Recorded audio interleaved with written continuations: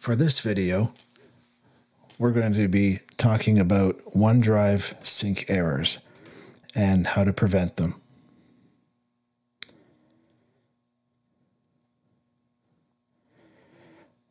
So here is a library within my OneDrive, and I've already created a very deep folder structure like you would see on a file share or network drive.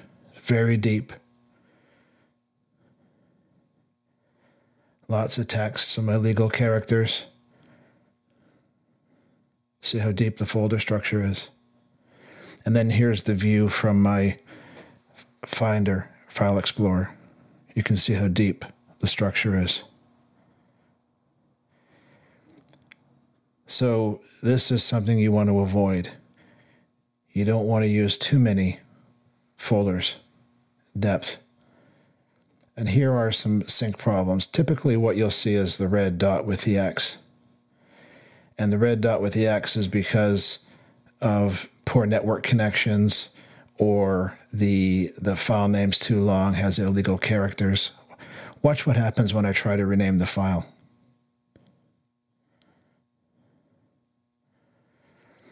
I've exceeded the 400 character limit.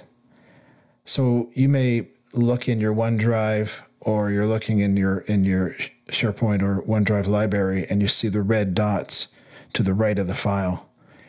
It can't sync because you've exceeded the URL length, or you have illegal characters. And OneDrive and SharePoint do not like non-alphanumeric characters. So to fix problems, usually it's removing the characters and flattening the library. What I mean by that is removing the deep nested folder structures. Sometimes you can shorten the folder names, shorten the file name, remove the illegal characters, and that'll help.